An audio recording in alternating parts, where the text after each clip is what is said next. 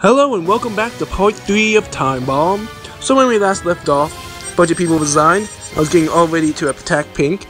Because of the 12 hours, I lost these 2 units, my Lieutenant and Infiltrator. Which is sad because I could chase down the Queen and kill it. But I'm able to move in a bit more in the coming days. I actually talked it out with Cosmic, and we agreed we're so close to the end of the game, it would be pointless for us to kill each other.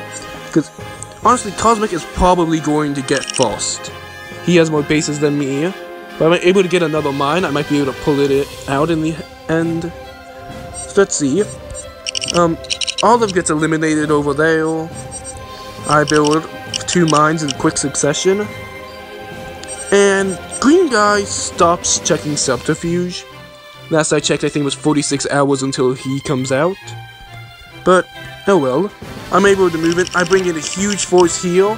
I was hoping I'd get a pirate trap, but I kept checking in because of the 12 hours. There was no situation where I could check his pirate. I could trap his queen with my pirate. But it doesn't matter, he's about to auto-resign. And then, stupid Aclonicy here.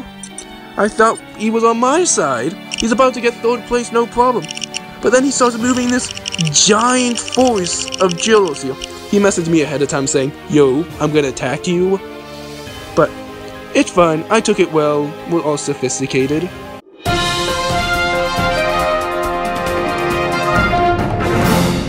I hate you so much, die, take all the crush you, blah blah, other sound effects. Did that sound realistic enough? I think it shows my angle. So yeah, he's moving this whole huge force. It's funny because we both logged in at the same time. I made all my movements 10 hours later. Hopefully he's not watching this so he knows all my plans. So, I'm taking a couple more bases. I'm going to grab Pink's Hypnotist as long as he doesn't log back in. And then I can either double King or I can Lieutenant King, whichever one turns out better. I'm moving my Assassin down here with all my drillers. Hopefully that he'll be too afraid to do anything because of the pirates. But, regardless, I'm just going to keep my assassins here. I'm going to try to move him closer to the mine. I only have to wait 3 more days. If I can wait that out, or maybe drill another mine, then I basically have this. So at the current rate, I'm going to win, even though Cosmic technically has more Neptunium a day than me. I think only by 3, so I have enough of a lead. But yeah, it's so close. I hate you, Aclonicy. We're breaking up. It's official. I hate him forever. I'm trying to see if there's anything else I missed. I feel like a lot's happening and so much angst.